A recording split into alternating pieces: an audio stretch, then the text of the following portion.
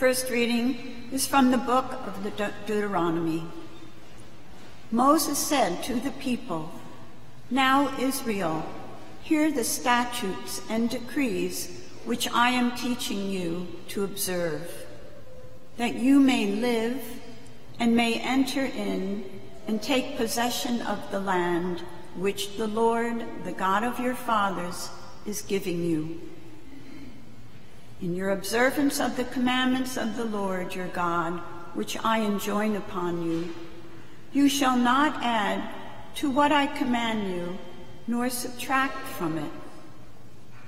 Observe them carefully, for thus will you give evidence of your wisdom and intelligence to the nations, who will hear of all these statutes and say, 'This great nation is truly a wise and intelligent people.' For what great nation is there that has God so close to it as the Lord our God is to us whenever we call upon him? Or what great nation has statutes and decrees that are as just as this whole law, which I am setting before you today?" The word of the Lord.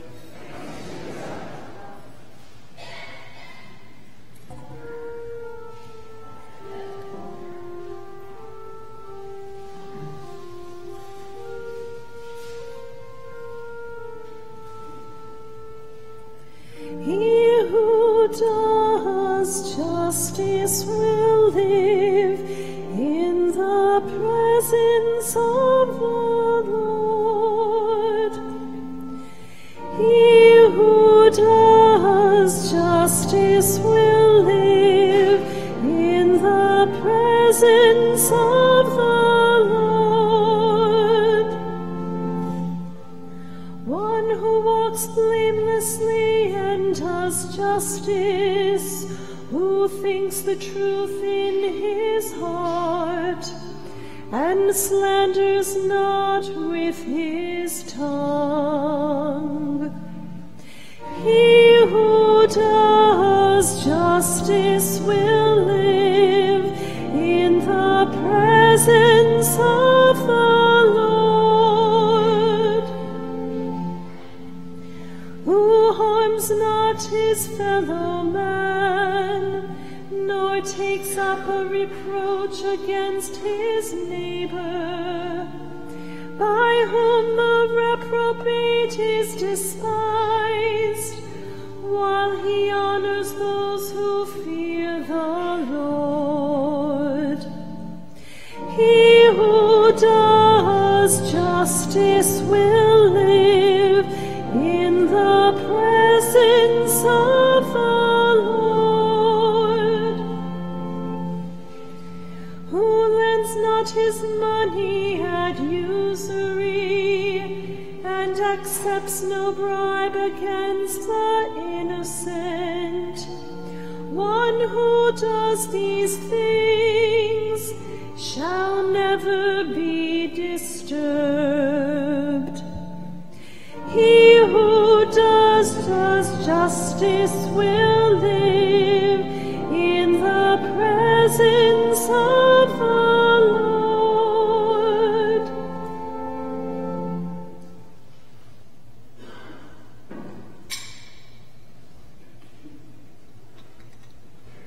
A reading from the letter of St. James.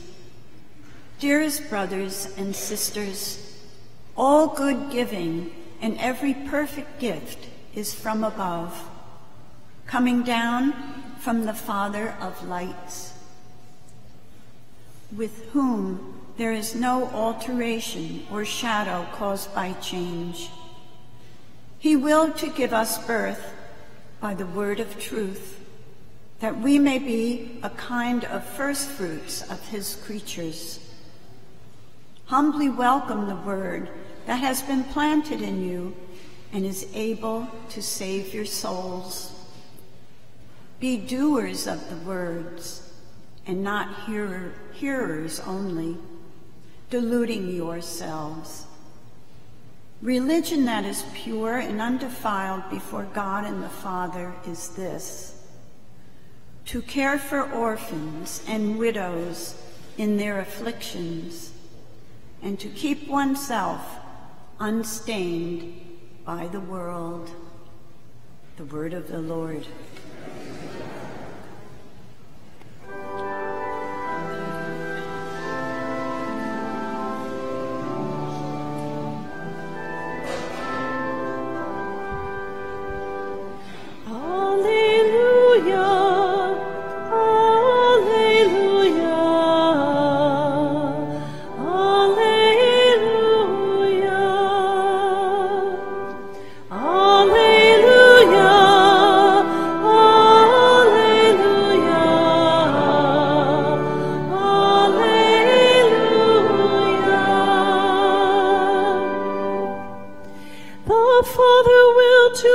Birth by the word of truth, that we may be a kind of first fruits of his creatures.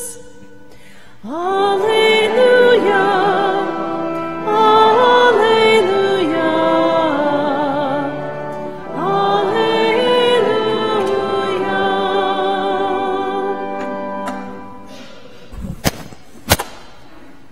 The Lord be with you.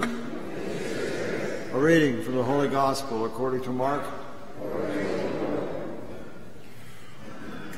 When the Pharisees with some scribes who had come from Jerusalem gathered around Jesus, they observed that some of his disciples ate their meals with unclean, that is, unwashed hands.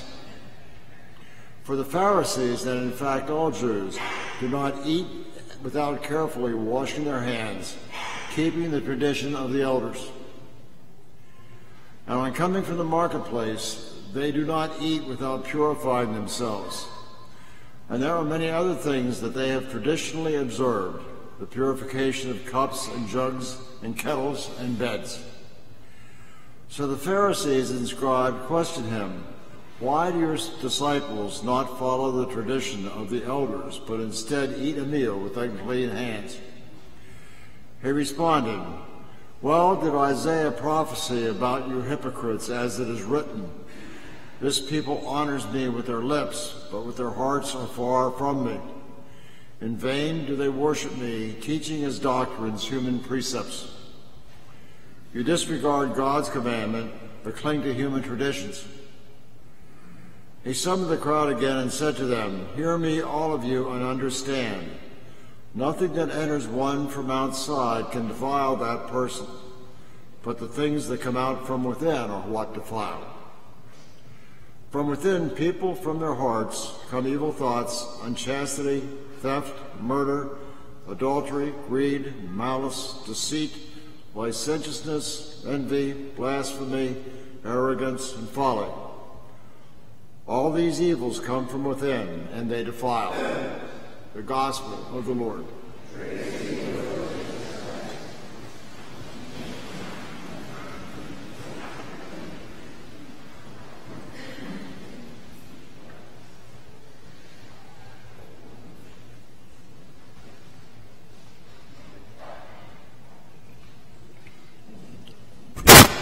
In the name of the Father, and of the Son, and of the Holy Spirit, amen. I'm going to speak today, of course, on the current crisis in the Church, and I'm doing so to help you. My hope is it will help you think through this issue, because we're going to have a long time facing this issue as different jurisdictions begin issuing their reports. And so we're maybe at the end of the beginning of this issue now. In the name of the Father, and of the Son, and of the Holy Spirit, amen. Speak today about deceit and clericalism to help you understand, in a way, the priest world. And I remember very distinctly when I joined the Diocese of Trenton after my first year of seminary, it was the custom then that you would report to the bishop, and the bishop would send you to a summer assignment. And so I showed up, and the bishop gave me the letter, and the director of vocations assured me that the pastor was ready for me. I got myself to my assignment. The pastor looked shocked, and he said, "I had no idea you were coming." And he sort of hemmed and hawed, and hemming and hawed bothered me because in those days I didn't have my own car. My parents were waiting for me to get the suitcase out of the car. And exasperated, he said, "Well, come on then, we'll see what we can do." So I was there for a week, and it's supposed to be 6 weeks. But there was a vacation Bible school that said, "I can use it for this." Then you have to go home. But when you go home, you can't let your pastor can't see you, or you can't let your pastor know that you're there. Okay.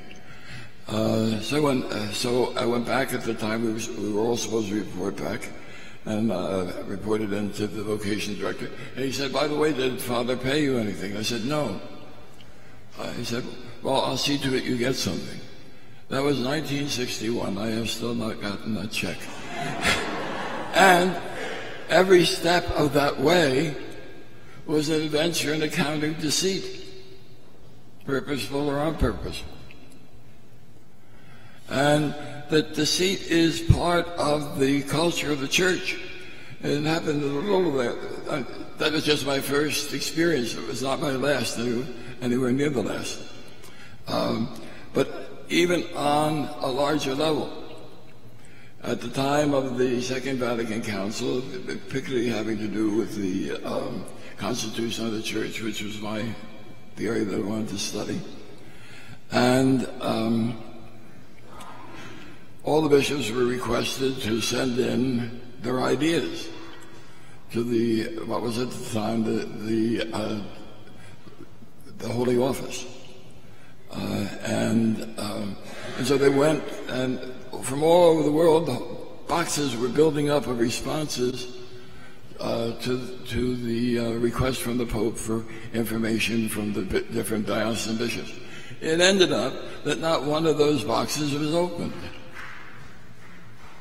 And the Holy Office assured people that they had read everything, and it went into their work in preparing this document when most of the boxes had never actually been opened.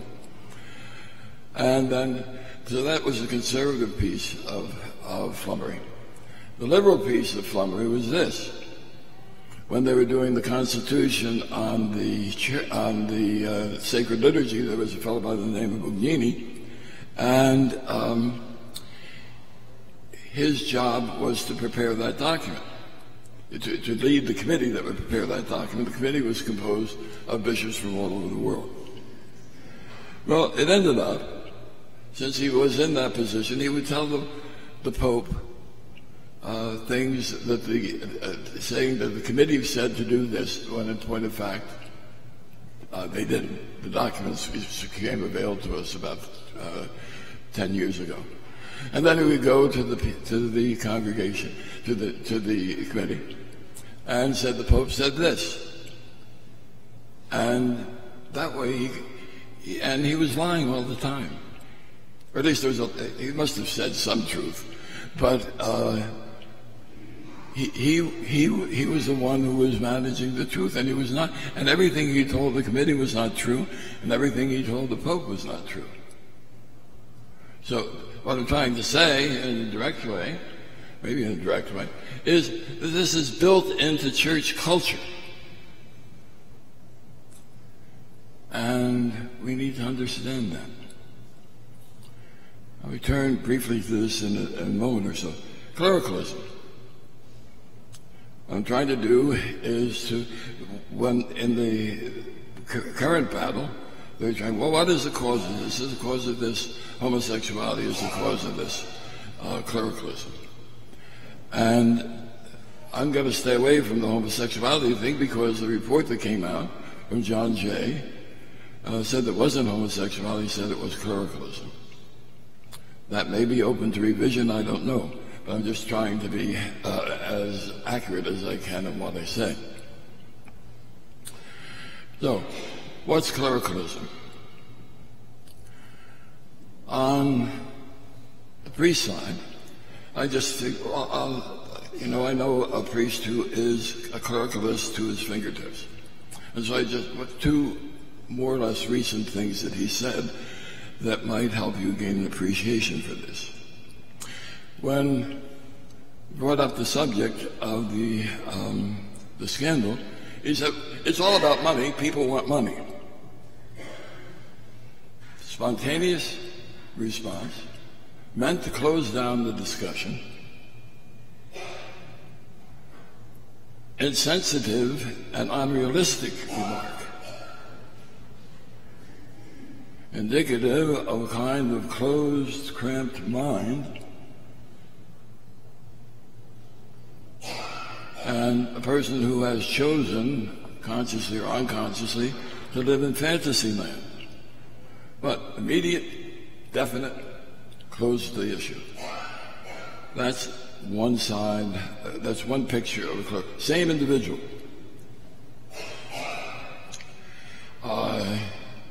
He has to say, he has agreed, he has contracted to say Mass at a different parish from his own.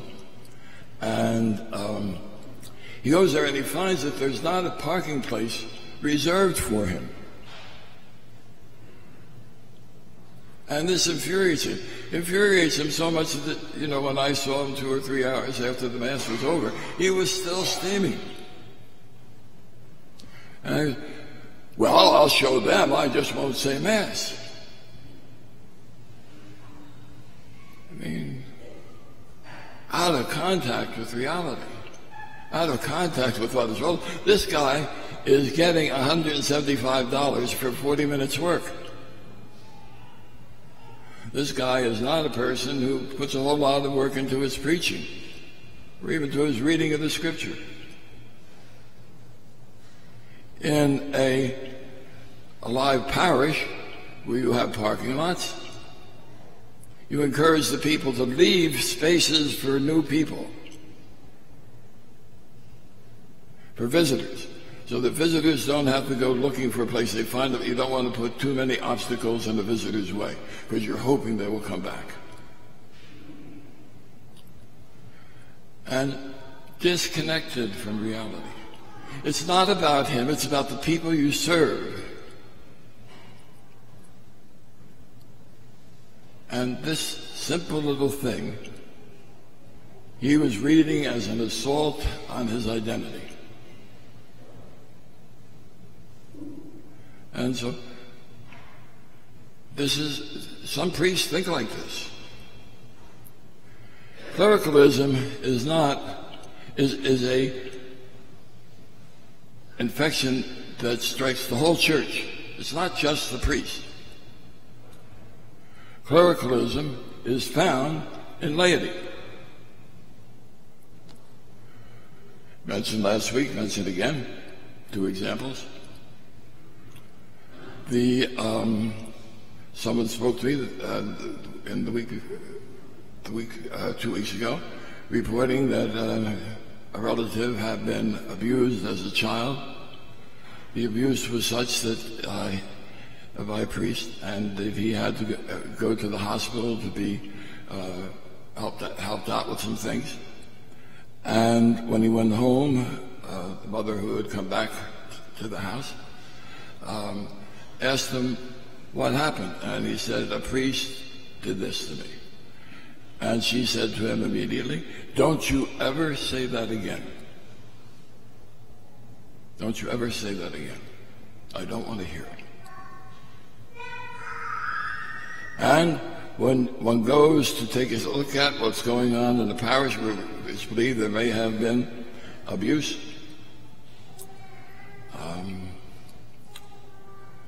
one encourages people to keep it quiet, not so the church won't get embarrassed, but so that, particularly in a smaller parish,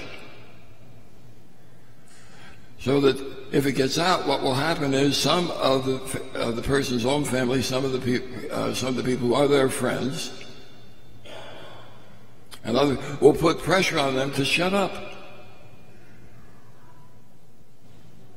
And we don't want other people knowing about that.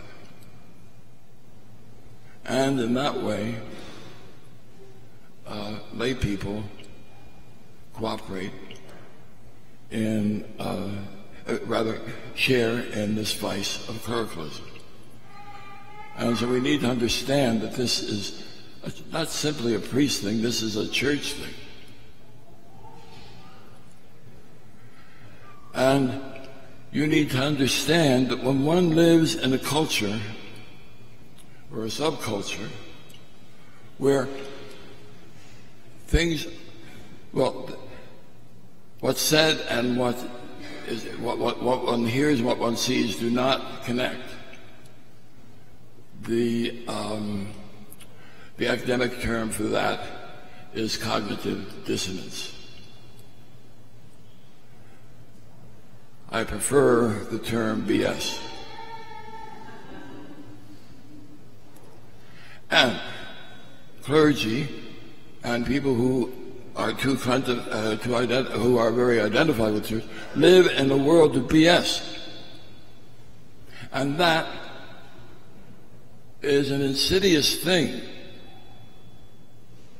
Because what happens is you simply move out of your consciousness and your awareness some really dumb things.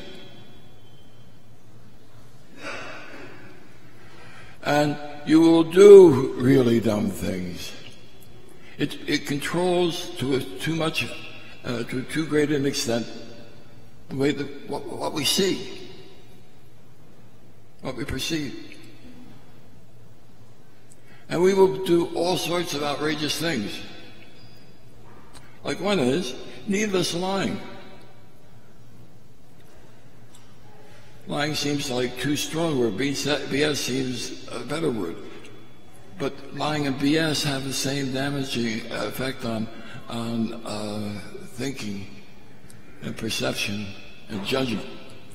Just a little thing. There's no need to lie about the Eucharist. That when people are saying, receive under both species, to drink from the wine, from the cup, you will not get an infection. That's not a sustainable statement. And it's a needless statement to make. But the clerical mind will treat it, without proper thoughtfulness. And you need to be aware of that. And it is a significant matter for Hemingway once said that the artist has an automatic BS detector. And Catholics need that too. We need not be we need to be properly critical and properly observant of our priests and what we say and what we do. You are now the face of the Catholic Church. We are disgraced.